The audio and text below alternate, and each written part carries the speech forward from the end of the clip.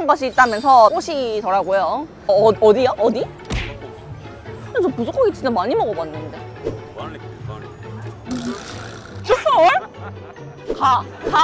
쫄?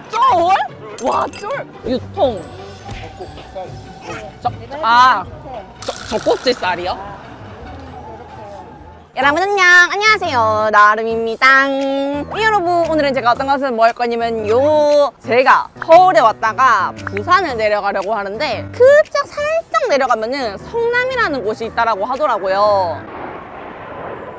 그곳에 모란장이라고 해가지고 5일장이 열리는데 여기에 그 어마어마한 것이 있다면서 매니저님께서 저를 꼬시더라고요. 이거는 정말 유튜브 각이다. 무조건 가야 된다. 와, 파는 거 진짜 많아. 일단은 여러분, 시장 하면 여러 가지 맛있는 먹거리가 또 빠질 수가 없겠죠. 그래서 구경 좀 하고 저희 매니저님께서 뭐 추천해 주시는 거 어디요? 어디? 부속고기? 저 부속고기 진짜 많이 먹어봤는데. 무한리필 부속고기. 핫도그 1,000원으로. 그 왜 제 돈으로 본인 사장님 핫도그 2개 주세요. 와우. 사장님, 근데 여기에 되게 그 유명한 고깃집 있다라고 했거든요.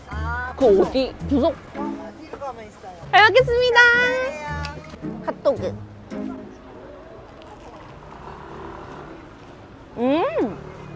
진짜 옛날 핫도그예요. 빵이 진짜 퐁실퐁실하면서 그때는 정말 바삭하다.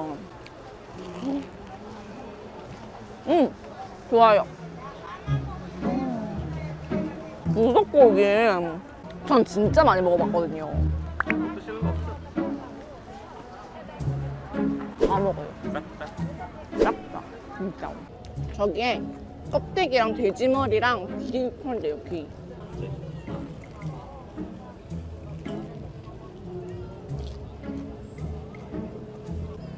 맛있다.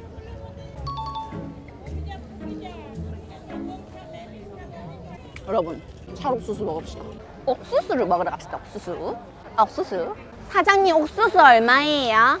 3,000원, 두 봉에 5,000원이에요. 일단은 다른 것도 먹어야 되니까 그러면 한 봉만. 고맙습니다. 네, 감사합니다. 네, 감사합니다. 안녕하세요.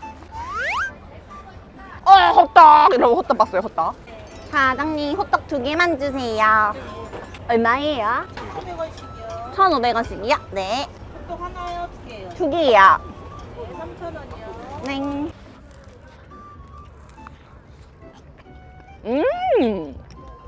호떡. 와. 안에 막 뭐가 많이 들어있진 않거든요. 근데 반죽 자체가 되게 고소하니 맛있어요.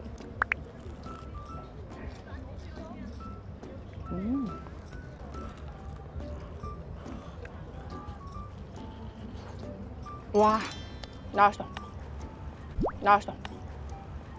조심해서 먹어야 돼요.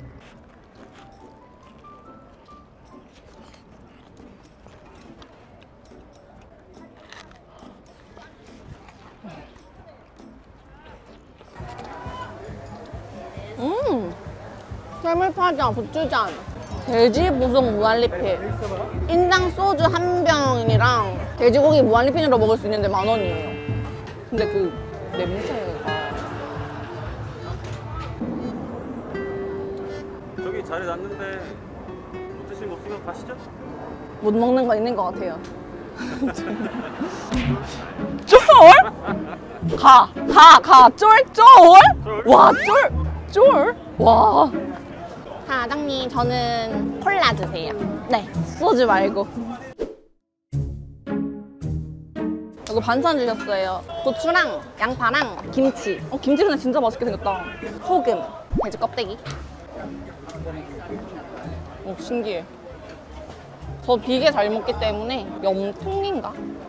그냥 오겹살에 고기 같은데. 아하.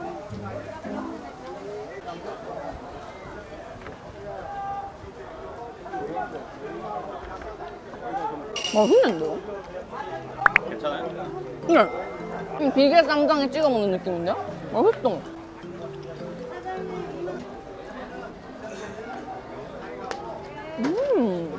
뭐야? 김치도 아니. 버스가 올라가는데 천천히 올라가는 거. 그럼 여기 막걸리 먹으러 올라가면 커피 바꿔 먹으니까 남아서도 있고요. 맛있는데요? 밥은 조용한 거. 이게 아닌데. 이거 엄청일까요?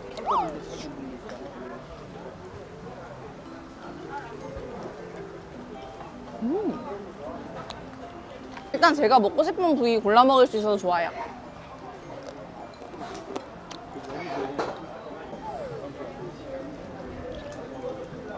한 그릇 더. 근데 이거 부위가 어떤 부위인지 알고 먹고 싶어가지고 한번 여쭤볼게요. 아, 이게 도래창이에요? 도래창. 염통이에요? 예? 유통. 젖꼭지살이요? 이거는 울대. 울대. 제일 맛있어요. 순대 먹을 울대가 제일 맛있어요. 이거는 꼬리. 오. 와, 이게 제일 맛있다고 하셨어요. 근데 아까 먹어보니까 다 맛있긴 했어요. 이거 약간 순대에 귀 먹는 느낌이에요. 씹히는 말 좋아. 물렁살, 오돌뼈 이런 느낌이에요.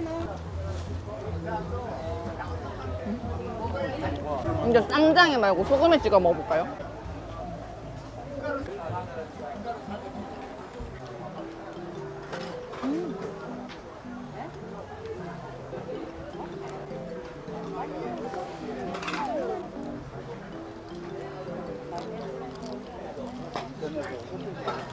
이건 아니야. 이건 아닌 것 같아요.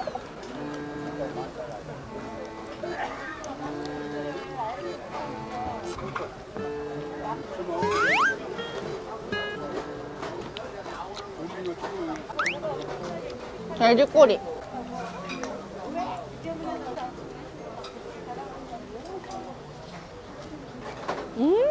살짝 백숙 느낌인데요.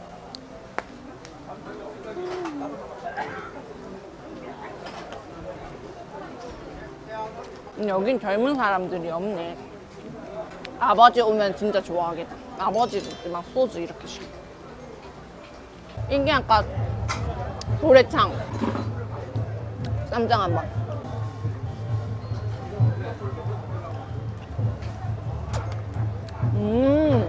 쫄깃해.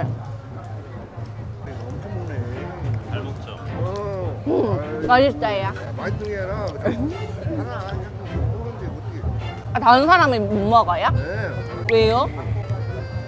내장. 전 좋아해요. 아침에도 대창 2kg 먹고 왔어요.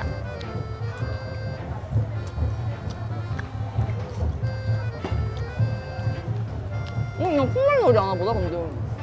냠맛은. 저는 소주 대신에 콜라 부탁드렸어요.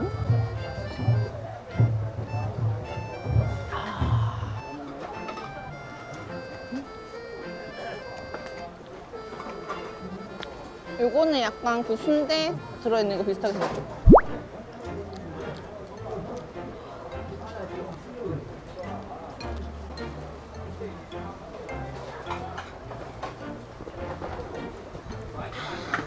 사장님, 계산요 감사합니다. 잘 먹었어요. 열땡 싹 턱을 막히고 허허거리는 거다. 근데 등근님, 젖꼭지도 좀 충격인데요, 근데.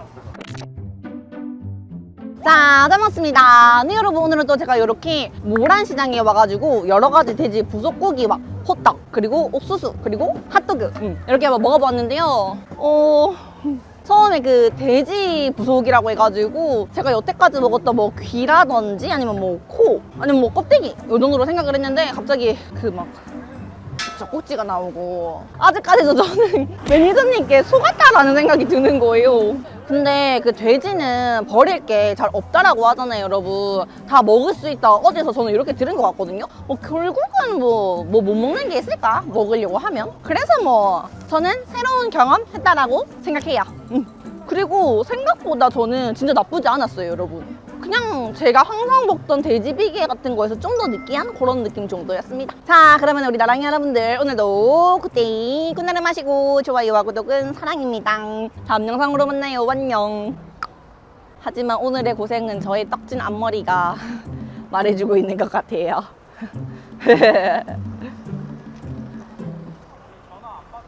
안녕.